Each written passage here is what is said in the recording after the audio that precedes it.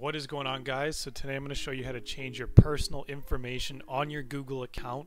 So that could be changing your name, your birthday, your recovery email, your picture. There's a bunch of different things you can change, but basically how you get to this is you want to go to the top up here and type Google account. So once you hit enter there, you'll just Google search for Google account, and you want to click on sign in Google accounts. So this will basically ask you to sign in, and then you'll get to this page right here where you're brought to your Google account and you're able to edit things. So I'm just going to skip that because I already signed in, and that will just bring me here anyways. So basically the left over here, the top left, you'll see personal info, and here is where you can edit everything that you want.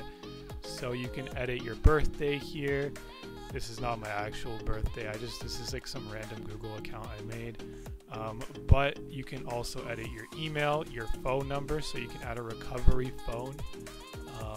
And then you can change your name. You can change the name only to your main Google account. So basically I have my YouTube channel, and that is a part of my other Google account that has 3 things attached to it. So it's got 2 YouTube channels in the main account.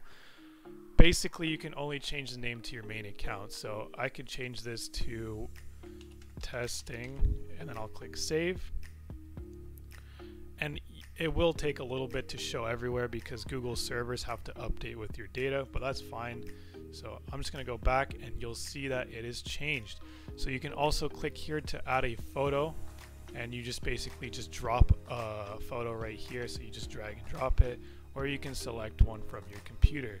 So you can just click here and it'll open the file explorer, and you can just go through here and find a photo that you want to upload.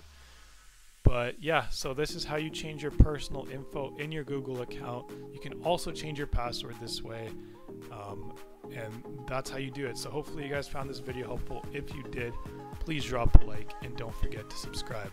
Thanks for watching.